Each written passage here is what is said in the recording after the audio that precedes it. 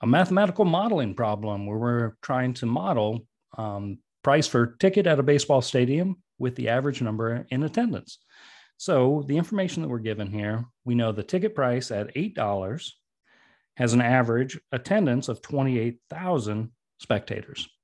But then if we drop it down to $5, that goes along with 33,000 spectators.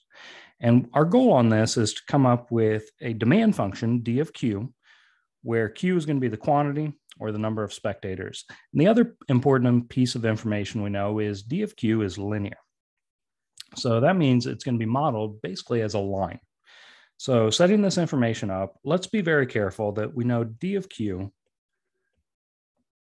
is going to output a P value, meaning that our input is going to be a Q and our output is going to be a price.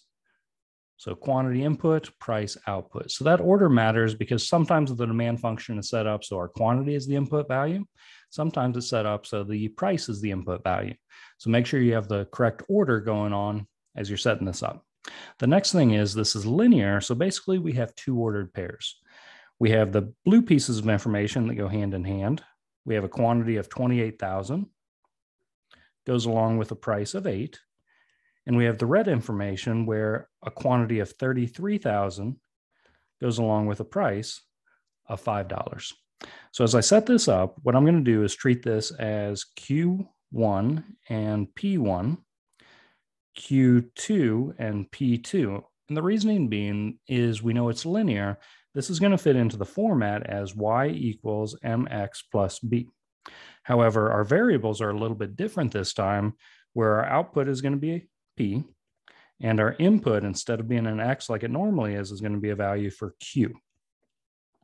And that's based on D of Q equals P. All right, so first things first, let's go ahead and try to set up the slope of this line. Now, normally that would be y2 minus y1 over x2 minus x1, but this time, based on those variables, I'm going to write out as P2 minus P1 over Q2 minus Q1. Now, filling in with what I've labeled up above, I can say 5 minus 8 over 33,000 minus 28,000. So negative 3 over 5,000 is going to be the slope of this line.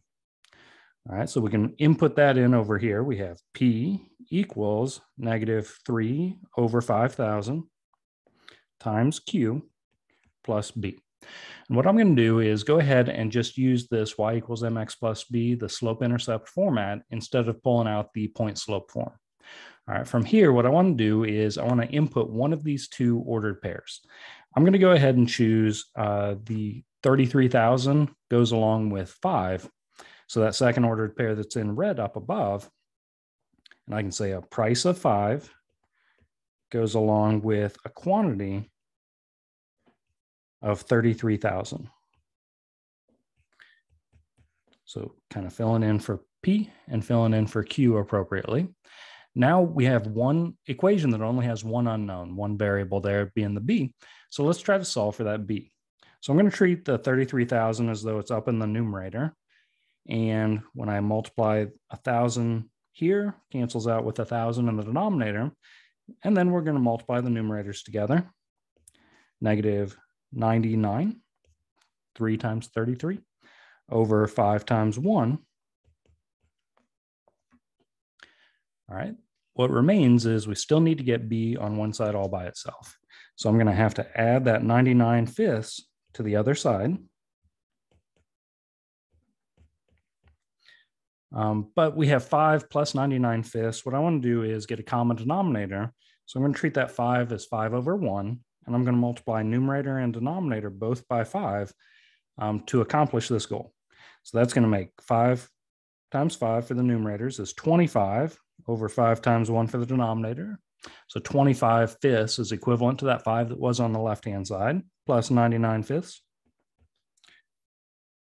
is going to be 124/5 for our value for B. Let's take that back up here to where we were creating our equation. And now we have P equals negative 3 over 5,000 times our quantity Q plus 124 over 5.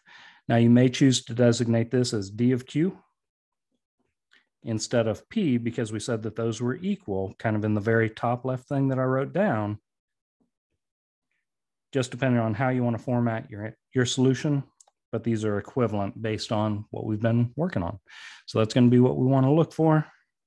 Make sure you understand if it's linear, that just means a line. So you're going to need to find the slope along the way, plug that in, and then use an additional point.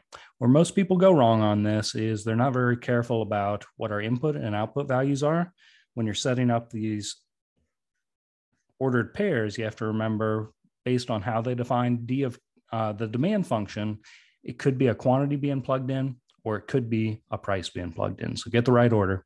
All right, hope this helps. Good luck.